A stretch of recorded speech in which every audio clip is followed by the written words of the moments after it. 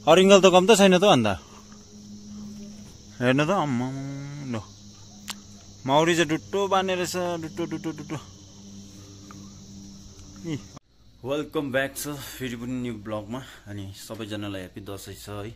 अनि हामी चाहिँ अस्तिको दिन रुमटेकबाट आएर चाहिँ अनि अहिले यहाँ गाउँमा आइरहेछ है।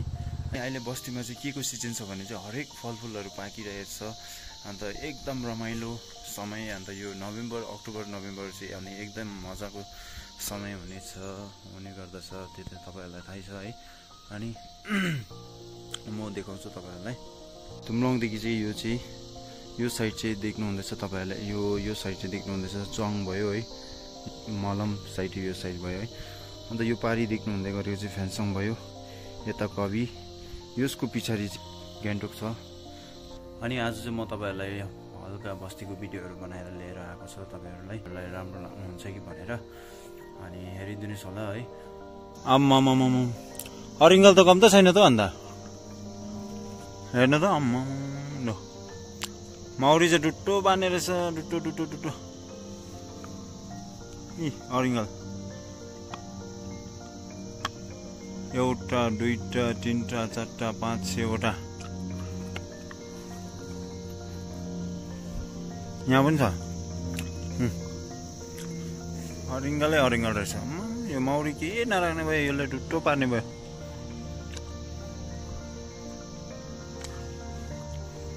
अनि तपाईँहरूले यहाँ चाहिँ देख्नुहुँदैछ यो काँक्राको सिजन त गयो, तर पनि काँक्रा चाहिँ अन्त काँक्राको अर्को पालि बिजनको लागि काँक्राको बिजन चिपाएर यसरी राखिरहेछ फर्सीहरू है। अनि यो चाहिँ भनौँ बकटे है, बकटे पनि मजाले फलिरहेछ। अनि मैले भने नि तपाईँहरूलाई बस्तीमा चाहिँ सब कुरा पाउँछ भनेको चाहिँ यस्तो छ यहाँ चाहिँ। अन्त यहाँ चाहिँ हेर्नुहोस् जाम्बिरहरू मजाले फलिरहेछ, कतिवटा फलहरू फलिरहेछ अहिले चाहिँ तपाईँहरूको यहाँ। अनि मेरो सिधा माथि देख्नुहुन्थ्यो होला पम्सीको रुख है। यो पम्सी चाहिँ अहिले फलेको छैन किनकि यो 3 सालमा एकखेप फल्छ अरे होइन, 3 सालमा एकखेप फल्नुले गर्दाखेरि। अनि अर्को पालि चाहिँ यसको फल खानु पाउँछ होला। टमाटर देख्नुहुँदैछ, टमाटर पाकिरहेछ है। अनि यसरी नै म भिडियोहरू फेरि लिएर आउने नै गर्दछु है युट्युबमा सधैँ। अन्त अब चाहिँ मैले के सोचेको छु भने अनि मेरो यो भोइस अलिकति राम्रो सुनेको छैन होला किनकि मेरोमा अहिले यो माइकहरू के पनि छैन। मैले यो माइकहरू पनि अर्डर गरिरहेछ। अन्त एक दुई दिन चाहिँ बिस्तारै म यो भिडियोहरूलाई चेन्ज गर्दै अन्त भिडियोहरू राम्रो बनाउने कोसिस गर्दैछु है। यसरी नै म युट्युबमा भिडियोहरू लिएर आउँदछु। अन्त तपाईँहरूले मेरो युट्युब च्यानललाई सब्सक्राइब गरिदिनुहोस् है। अनि बेललाई अलमा दबाइदिनुहोस् किनकि म यसरी नै भिडियोहरू घरि लिएर आउनेछु। अन्त मेरो भिडियोलाई जतिसक्दो सेयर कमेन्ट गरिदिनुहोस् अन्त है। अनि यो पारी देख्नुहुँदैछ तपाईँहरूले हिमाल है, यो हिमाल चाहिँ कुन हो तर यो खासै नाम चाहिँ थाहा छैन।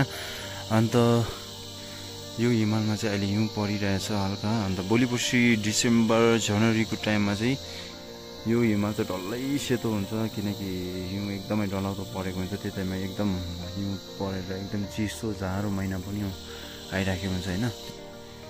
यो चाहिँ तपाईँको भनौँ बटमास सुकाइराखेछ।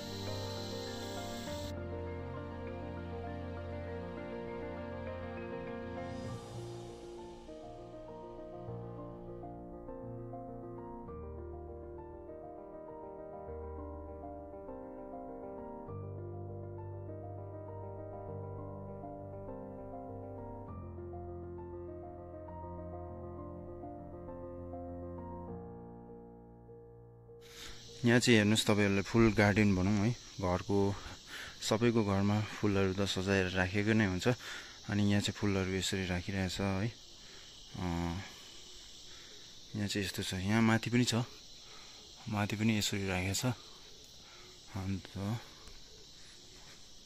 यो फुलहरूको नाम चाहिँ तर मलाई एउटा पनि थाहा छैन के फुल हो यो। अर्किड चाहिँ चिन्छ, अर्किड चाहिँ यहाँ छ,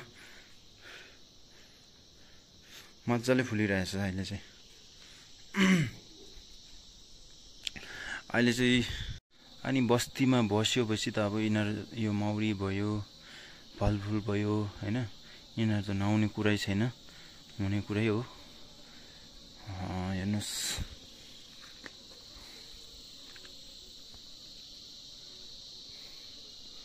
लुगा सुकाइरहेछ।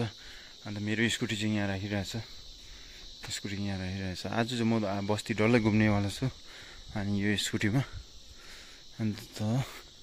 अनि यो तपाईँहरूलाई देख्नुहुँदैछ ओखर है, ओखरको बोट चाहिँ उति माथि नै छ, यहीँ माथि छ है। ओखर पनि अहिले ओखरको सिजनै हो। अनि आजको भिडियो चाहिँ म यहीँसम्म राख्दैछु। अनि तपाईँहरूले मेरो च्यानललाई सब्सक्राइब गरिदिनुहोस् अनि भिडियोलाई जति सक्दो तपाईँहरूले सेयर गरिदिनुहोस्। अनि सबैजनालाई यो भिडियो यहाँसम्म हेरिदिनु भएकोमा एकदमै धन्यवाद। फेरि पनि हामी भेट्नेवाला छौँ अर्को भिडियोमा। तबसम्मको लागि तपाईँहरूलाई टाटा बाई बाई।